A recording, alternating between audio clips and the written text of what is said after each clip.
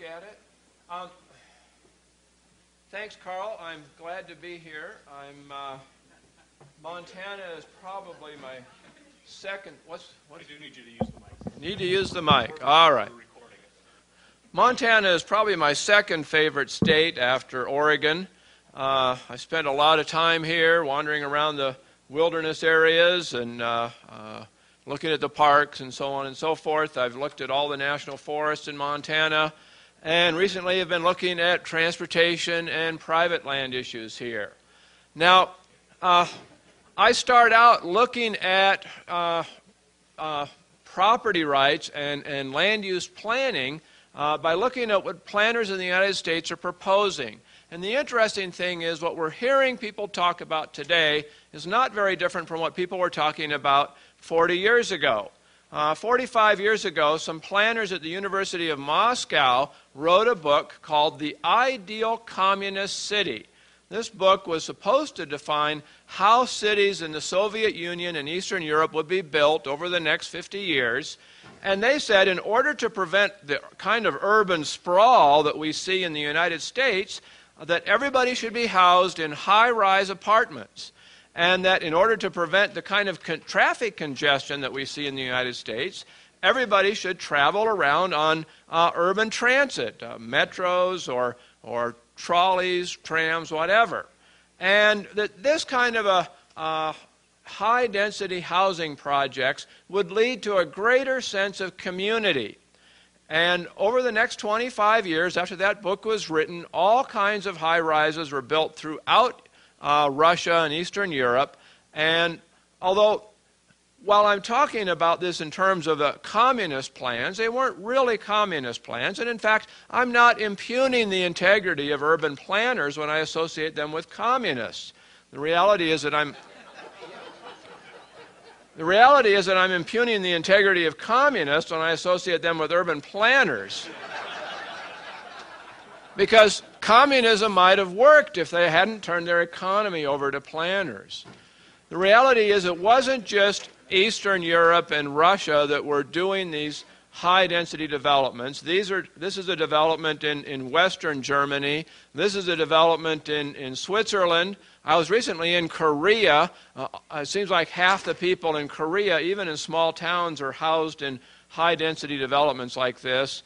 In the United States, we decided to build such developments only for low-income people. This is a development, an award-winning development that was built by the architect who later designed the World Trade Center. And it met the same fate as the World Trade Center. It proved to be so unlivable that after just 17 years, it was blown up. People refused to live in it because it had such high crime. Even if the rent was free, nobody would live in it.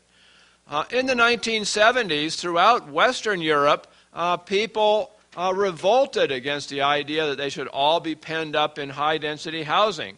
And instead, the countries finally allowed people to build what we call sprawl, single-family homes. And today, most Western Europeans and most of the countries now live in single-family homes or at most duplexes in what we would consider to be a suburban environment. Meanwhile, there are still high-density developments in those countries, and those are mainly occupied by immigrants, not by local residents, often Muslim immigrants, and so we have these ghettos, essentially, of high-density high-rises with Muslim immigrants. And a couple of years ago, there were huge riots in France that were in these ghettos caused by the kind of discrimination that's forcing some people into this kind of housing. Now, today, urban planners say we don't believe in high-rise housing, we believe in mid-rise dense housing. And yet, during the Olympics, I heard many commentators say, quoting urban planners, that Vancouver, British Columbia was one of the most livable cities in the world. And it has all kinds of high-rise condos, and in fact they have neighborhoods of single-family homes that have been rezoned for high-rise condos, so people's next-door houses might get torn down, and then a high-rise condo will be built right next door to you. This same kind of thing is happening in my former hometown of Portland, Oregon, which is also regarded as a very livable city by whatever definition they have for livable. and it's become a mecca for urban planners. We see city officials, reporters, and urban planners from all over the United States and other countries fly into Portland and learn how it's done. So I'm going to tell you how they did it in Portland. First, they drew an urban growth boundary around the city. The urban growth boundary actually included 23 other cities and unincorporated parts of 3 counties. And outside the boundary, in fact, every city in Oregon has a boundary. Outside the boundary, you are not allowed to build a house on your own land unless you own at least 80 acres of land, you actually farm it, and you actually earned $40,000 to $80,000 a year, depending on soil productivity, farming it in 2 of the last 3 years. That means the planners are proud to report that only about 100 homes a year are built outside of urban growth boundaries in Oregon. Now, inside the urban growth boundary, when they first drew the boundary in the 1970s, they said, well, when it gets filled up, we'll expand it, so there'll always be room to grow. But in fact, since then, it's gotten filled up, land prices have shot up, and they only really had one expansion, and the planners have thrown so many obstacles in front of developers to develop in this area called Damascus that nothing has happened there. Instead, they decided instead of expanding it, they would densify it. They would rezone neighborhoods inside the boundary to higher densities. And they used minimum density zoning. If your neighbor has a large yard and they rent out the house in front, well, they might just decide to put some apartments in the backyard. If your house burns down, you are not allowed to rebuild it. You're required to replace it with row houses or apartments or whatever it is that meets the minimum density of the zone. Now, most Americans say they want to live in single-family homes. About 85% of Americans say they aspire to live in a single-family home with a yard.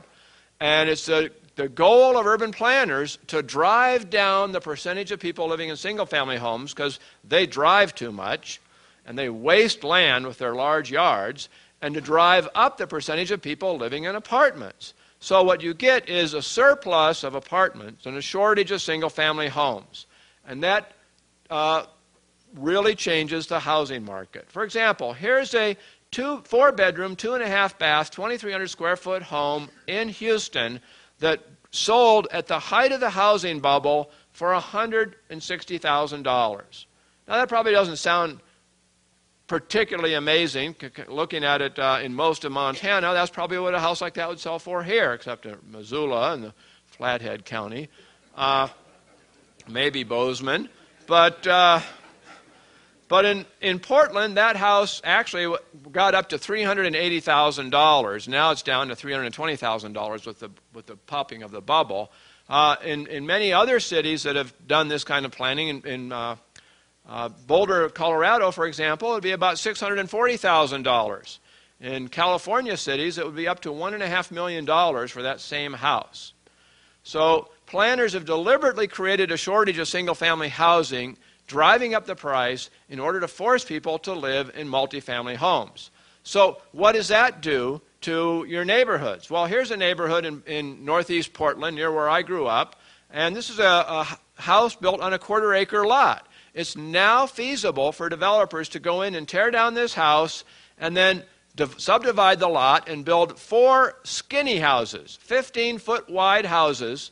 My father says there's a 12-foot wide garage and then a 3-foot wide front door. My father says it's a good thing that there's a back door because there's no room to turn around once you get inside. Now, they held a big design competition to to get different designs for skinny houses, and yet they almost all end up looking the same. Now, here's a place nearby those 4 houses where some people built their houses too far apart. What a waste of land. Let's just chop down those trees and build ourselves a nice little skinny house. Now, there are some differences between skinny houses. Like, this is a 2-story skinny house, and then I found a 3-story skinny house. Now, planners have decided the skinny houses aren't dense enough. Row houses aren't dense enough. They really want multi-story apartment buildings, not high-rise, what they call mid-rise. That's 4 to 5 story apartment buildings. And they really want to have mixed-use buildings with shops on the ground floor and apartments upstairs. And here's a typical one in Portland.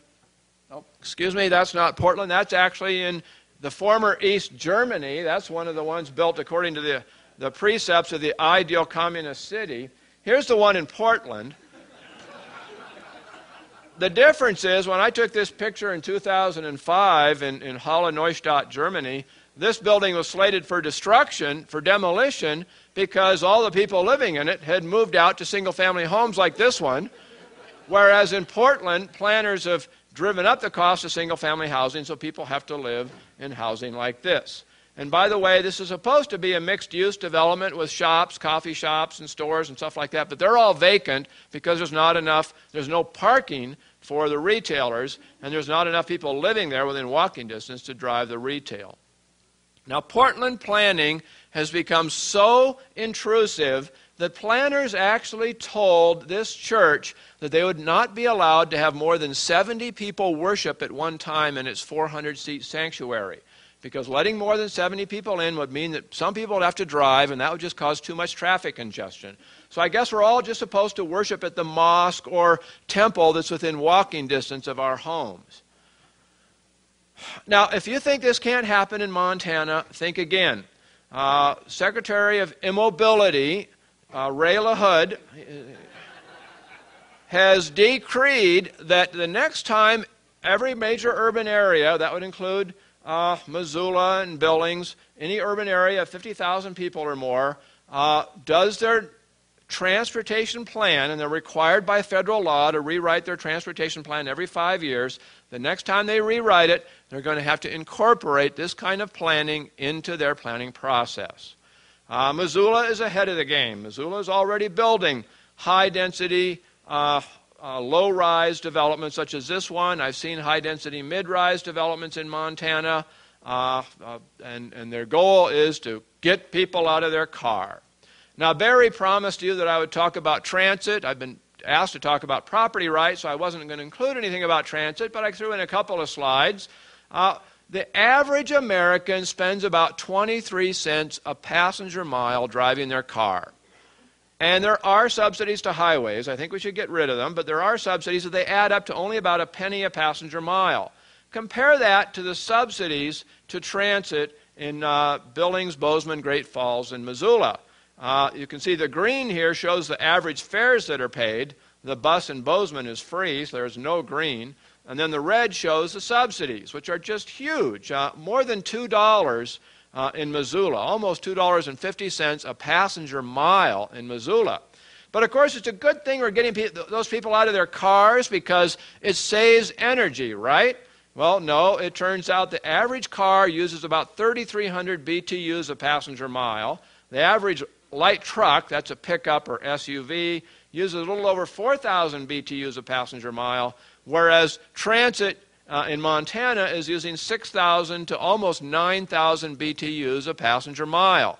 And I could have made a similar slide showing pollution. Again, transit is emitting a lot more pollution, and particularly nitrogen oxides, which are a precursor of ozone, and they're emitting a lot more CO2, if you think that's a pollutant.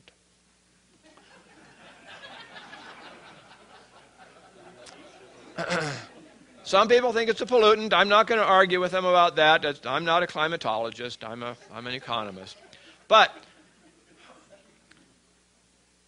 what I'm really focusing on is planning and property rights. Urban planners believe that your property rights are subject to the whims of current planning fads and what they think the community is good for the community. Here's a book that's promoted by the American Planning Association. You can find it on their website.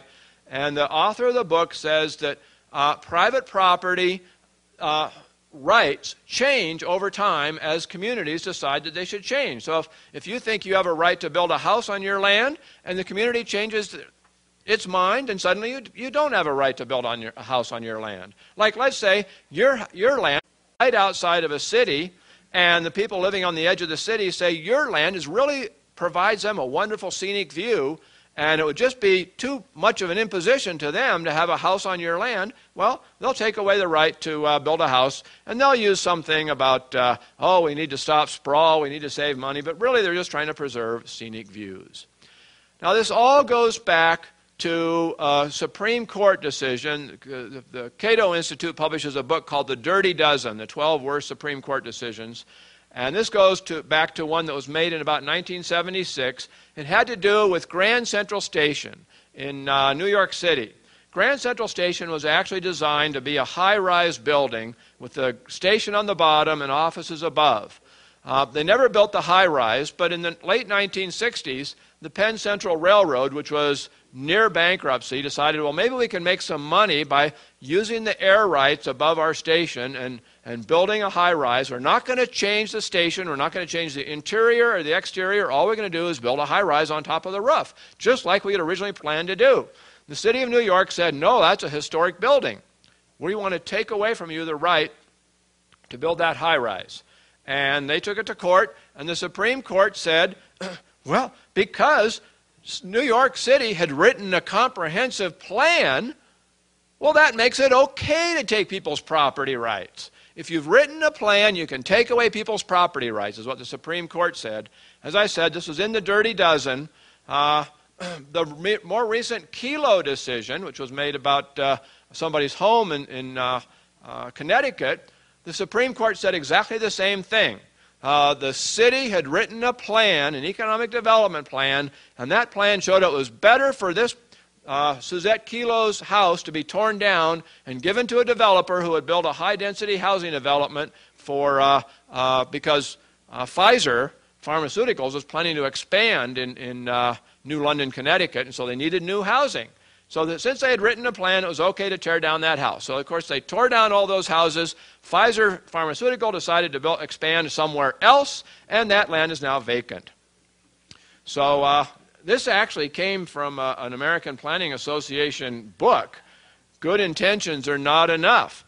And yet somehow the Supreme Court and Congress and many legislators seem to believe if the planners have good intentions, it doesn't matter what the result is.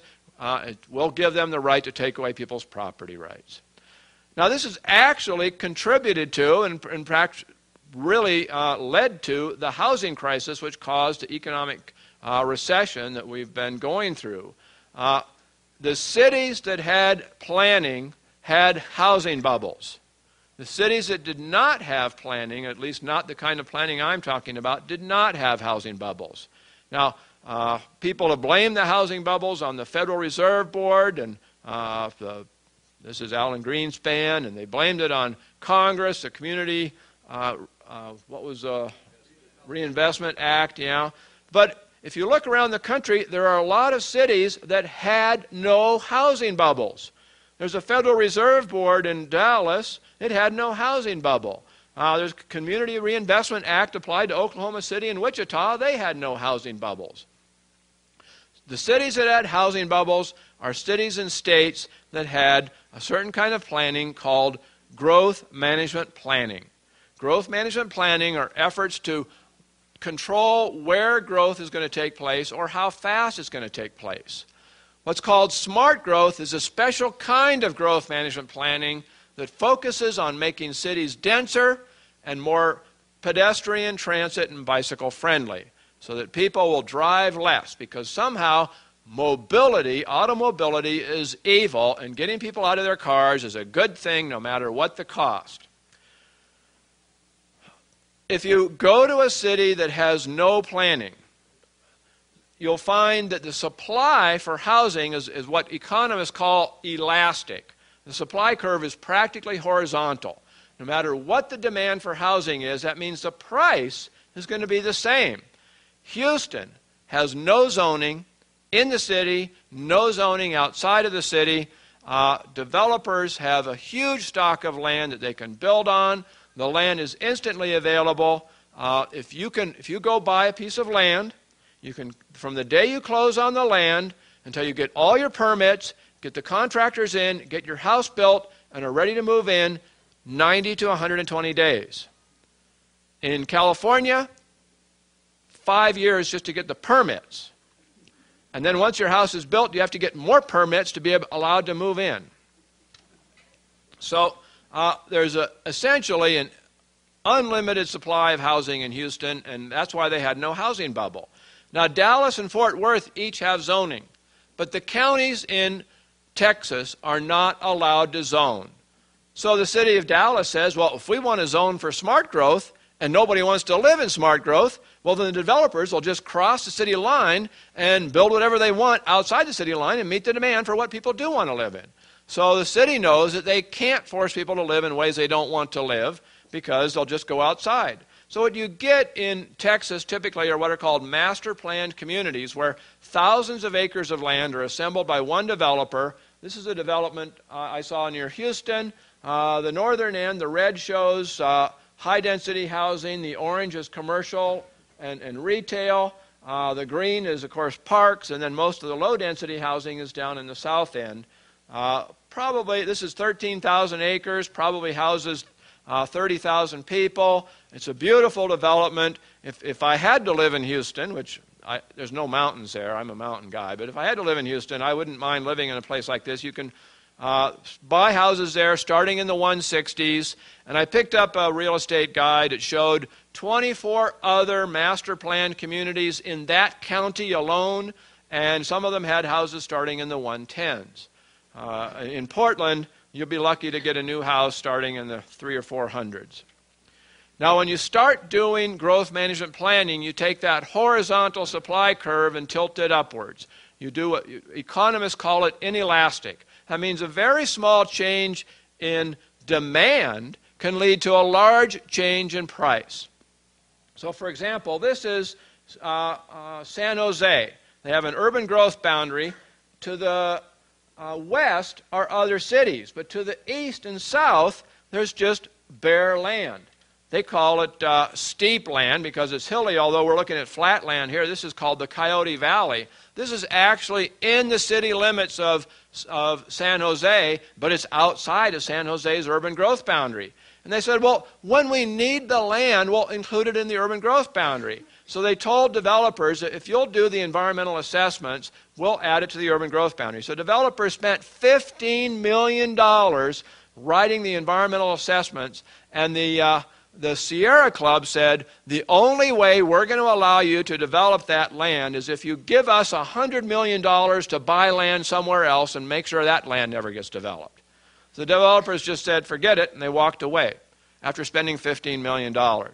So as a result, the land prices are higher in California. This compares San Jose versus Dallas. The lot prices are much higher in California, but the cost of getting a permit is much higher because the chances are you'll invest a lot of money trying to get permits and you'll never get them. Labor costs are higher simply because housing costs are higher, and it costs more to pay laborers, although most of the laborers in San Jose probably live 90 miles away in the Central Valley, where the best farmland in the United States is being developed for housing because that's the only place where people can afford to live. As of 2006, about a dozen states had growth management laws. And with the exception of Tennessee, these are the states that had the severest housing bubbles. You can see I put Missoula in red here, but I probably should have put Bozeman in red as well. But if you look at where there were housing bubbles, every state that had a growth management law had a housing bubble except for Tennessee. Every state that had a housing bubble, except for Nevada, had a growth management law. Nevada was special because 90% of the land in Nevada is federal, and the only way that developers could build new properties in Las Vegas and Reno was to buy land from the federal government. Well, in 1999, the Congress, in its infinite wisdom, passed a law that said that 80% of the money you got from selling federal land had to be used to buy private land and take it out of the development base. So you ended up having to buy several acres of land just to get one acre net to build new housing on. So essentially they had growth management at the federal level in Nevada. Although it's hard to believe today when we know that housing is really expensive in California and places like that, back in 1969, housing was pretty much affordable everywhere in the country except for Hawaii. Hawaii passed its growth management law in 1961. But outside of Hawaii, you could buy a house, a median home, for twice median family incomes just about anywhere in the country. Now, being able to buy a home for twice median family income meant that a median family could pay off their house in less than 10 years. By 2006, in many parts of California, a house would cost close to 10 times. A median house would cost close to 10 times median family income. And still, in Houston and Atlanta and Dallas, houses were around twice median family incomes. So the growth management planning made housing more expensive. We look at Montana, and we see Gallatin County, Bozeman has seen a run-up in prices. Flathead County has seen a run-up in prices, and Missoula County, but you look at Cascade County, Yellowstone County, they're still pretty affordable. In fact, most counties are pretty affordable in Montana. It's just those 2 or 3 communities that have tried to do smart growth on their own without the benefit of the state law. Now, I'm not the only one who says this. There's an economist at Harvard University named Edward Glaser. There's economic analyses by a number of other economists, including somebody named Theo Eicher, who's from University of Washington. And they all say that this kind of land use regulation has made housing prices more volatile. It's what led to the housing bubble. If you go back in time, California started this planning in the early 1970s. They've had 3 housing bubbles since then, and yet we see no housing bubbles, virtually no housing bubbles in places that don't do this kind of planning. So basically, the states enacted growth management laws at various times. Housing prices started rising in the 1990s. That led to pressure through the Community Reinvestment Act and things like that to force Fannie Mae and Freddie Mac to reduce loan requirements, have 0 down payment loans and things like that. In 2001, there was a dot-com crash. You remember that. That led to a bit of a panic, but then people who had put their money in the stock market decided to put their money into housing instead, and we saw all this speculative housing, demand for housing, people flipping houses and things like that, until about 2006 when inevitably the bubble began to deflate. Normally in a normal housing market, you'll see prices waver up and down 10% or so. Basically, prices are proportional to incomes, and only if incomes fall because of a recession or something like that are prices going to fall. So if you're a smart lender, you'll require that people put down 10 or 20% down on their house so they'll always be above water. They'll always have some equity in their homes and they won't want to walk away. So at the same time that Fannie Mae and Freddie Mac were reducing the down payment requirements to at first 5% and then 3% and eventually 0%, we saw the volatility increase so that prices in many places were fluctuating up and down 50%, not just 5 or 10%. So they should have been increasing the down payment requirements, not reducing them. Most of the foreclosures are due to people whose homes are underwater, homes whose prices have fallen by so much that they have no equity in the home, and so they say, well, why should we pay off a house that's worth less than we're paying? And they'll just walk away. Unfortunately, our wonderful leaders, including the former Republican congressman who's now our Secretary of Transportation, can't see this, and he's trying to get this imposed nationwide, although it's part of a transportation plan. The whole idea is you force people to live in high densities, maybe they'll drive a tiny bit less. There's really no evidence that that's true, but that basically is what the Obama administration is all about. As President Obama himself says, he finds the suburbs boring, so if he can force everybody who lives in the suburbs to live in a high-density community, he thinks they'll be better off. Instead of doing this, we should try to protect property rights. We can protect people's home values in various ways.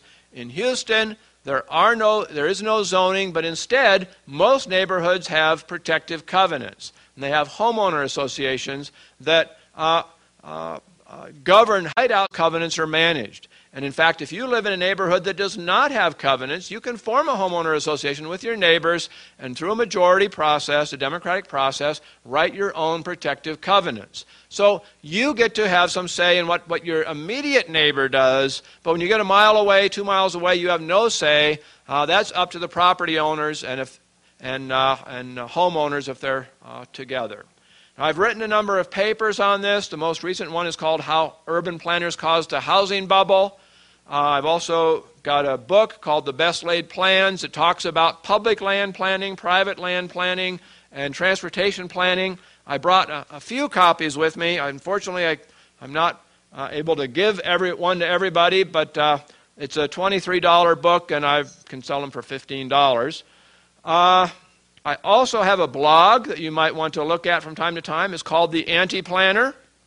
I'm the Anti-Planner, and if you Google Anti-Planner, I'll be the first thing on the list. You can go to cato.org to download my papers. Go to ti.org for the Anti-Planner. AmericanDreamCoalition.org also has some papers I've written on this subject. My email is rot@ti.org. And if you're interested, I can put you on my email list. I email out about once a month to a list of people talking about land use and transportation issues, and I'll be glad to add you to the list. I guess in sum, I would say the most important thing is to limit the ability of counties to zone land.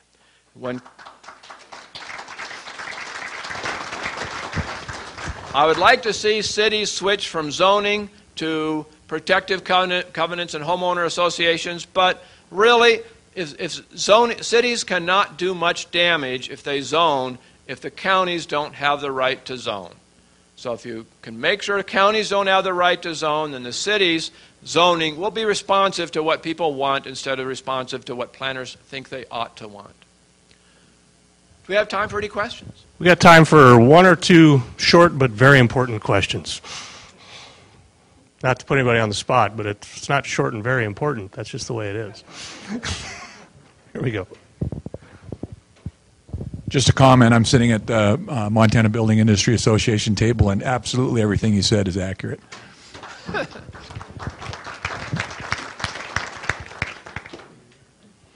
Sure, Galt's at the other end of the room. I just am curious. One way that some of that restrictions happens is through access control and the transportation policy. And I know that was starting to rear its ugly head when you built a highway project, 10 years ago. I'm just wondering under the new administration if you're seeing more access control when you do highway policies as part of the federal package. Well, access control is an interesting thing. If you're a highway owner, you want to be able to move people quickly on your road. And if you put too many driveways in, you have to slow down the speeds. And I see, I go to new shopping areas and the access is very limited. How do you get in? How do you get to that store? How do you get out once you're in? It's a little annoying, but I don't see that as being a fundamental problem. What I see is the Obama administration wants to say not that you can limit access, but that those developments cannot be just a Walmart. We're going to have to build 3 stories of apartments above the Walmarts and Safeways and Krogers. You're going to have to build, when you build an IKEA, you're going to have to put out 2,000 bike racks so that people can bicycle away with their 400 pounds of particle board furniture. And, those of you from Missoula know that Eagle Hardware wanted to build a hardware store, and they were told we had to put in 50 bike racks or something, and I think they gave up and decided they didn't want to do it. But, these are serious proposals, and they're serious mandates, and basically, when they just come from the state or local level, at least we can go to other states that don't have them and say, look, it's working just fine here, and these states are growing faster, but when it comes from the federal level and every city is going to have to do it. If you think the last housing bubble was bad, just wait until all 50 states have a housing bubble instead of just a dozen or so. One more?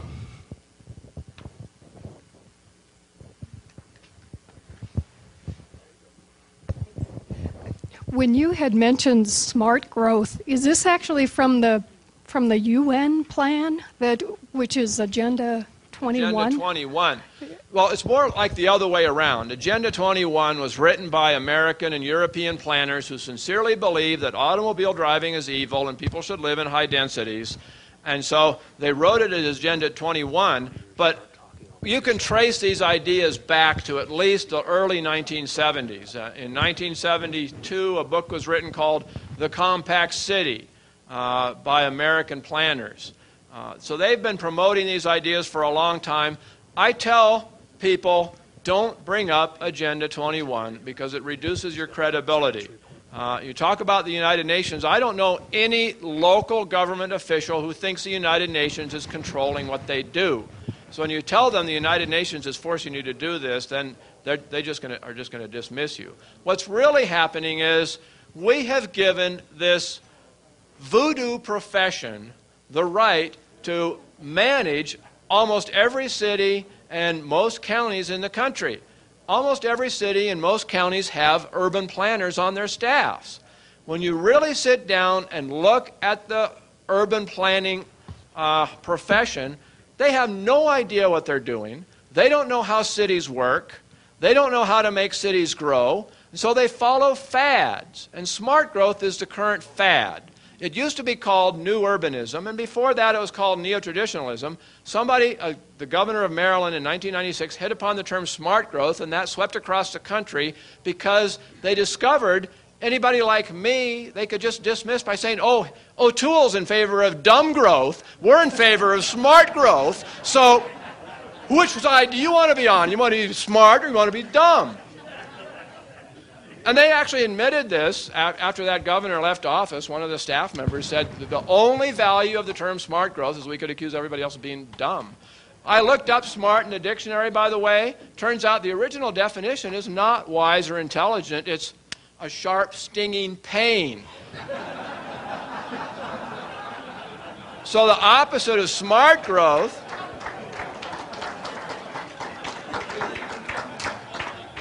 the growth that I think you want to have, is painless growth. Thank you very much. Thanks, Randal.